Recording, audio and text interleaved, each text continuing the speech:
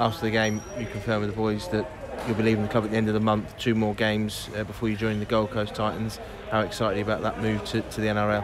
Yeah, very excited. Obviously, it was difficult to tell the boys as well, especially with the loss tonight. But at the same time, the reaction from them was fantastic. And, I love the boys.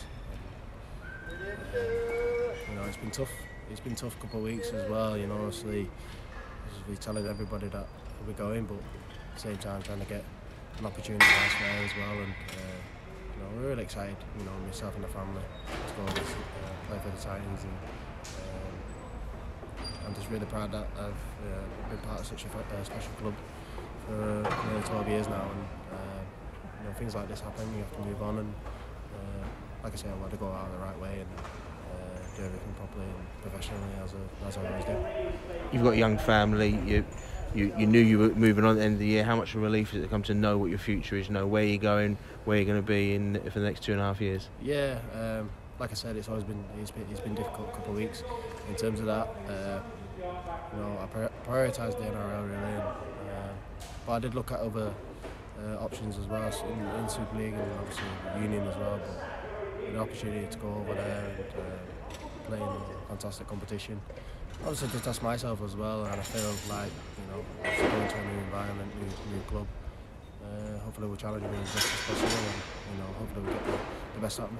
And there's so many of the England squad over now in the NRL. It's not an uncharted territory now as it was a couple of years ago, maybe when Sam Burgess first went over.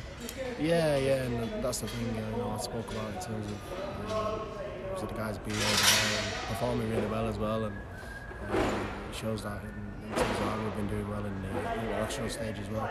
So with England and obviously Great Britain this year, it is a huge thing. But the future's bright really. The guys are building towards the World Cup, which is going to be in England. So that's exciting. But at the same time, they're gaining the experience of playing in the NRL as well, playing against the Aussies and the New Zealand team. So it is exciting to go over there. But like I say, I just want the fans have been great, and the club has been great with me as well in terms of this situation as well. I mean, handled it really well. So I'm just I'm really thankful and grateful to being part of a fantastic club, and I really appreciate all the support that I've been getting.